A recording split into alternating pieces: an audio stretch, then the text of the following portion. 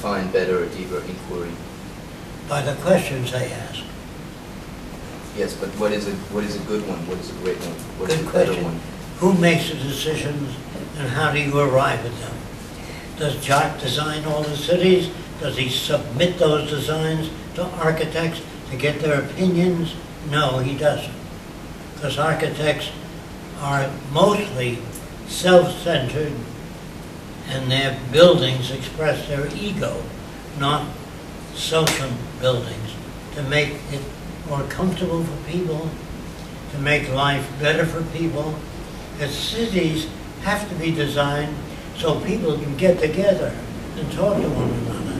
There has to be beautification, beautiful nature in the city. If people just move into a city and it doesn't interest them, it doesn't inspire them to even ask questions, why is the city round? What's the matter with a linear city? Architects don't even know what the problem is. You ask anybody, what's the problem today? Well, it's hard to talk to people. I mean, you don't know how to talk to the average person. Is that what you mean? You have to know what they mean. So when a person says, I don't think your city will work, I can't do anything with that. If they say, all your traffic comes to a head and there's no way to get out of that, then I can do something. Right. But I can't do anything with, how do you know it'll work? Do they really want to know, or do they want to win the argument? Right. I have to try to understand the grammar of motives. Yes. Whether the person is asking a question or whether they just want to be heard. Yes. I don't like your round cities, they're boring, I can't do anything with that.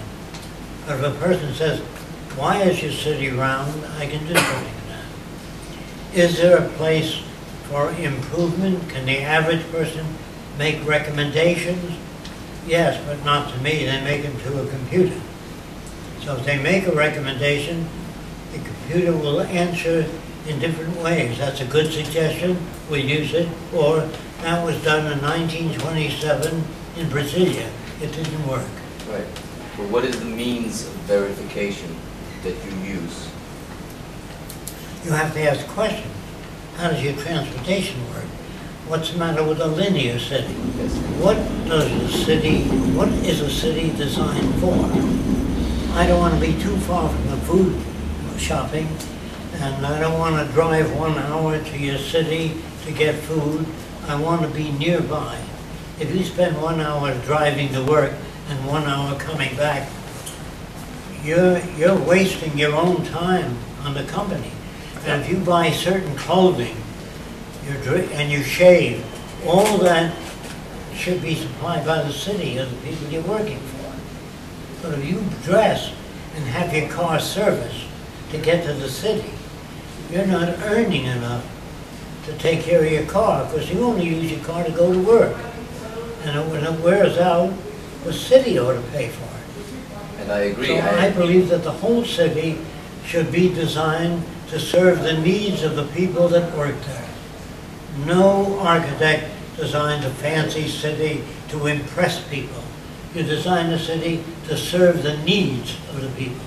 Yes. Now, I came up with a round city because if you work in the educational department, the housing is here.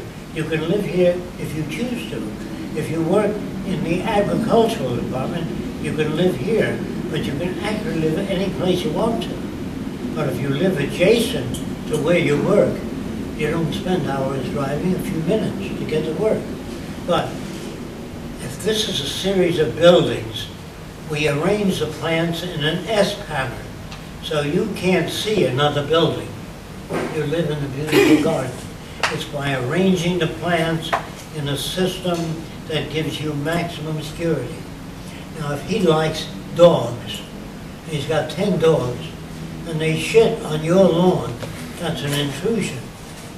So if he wants 10 dogs, the dogs have to be conditioned not to leave his area, unless it's an intrusion.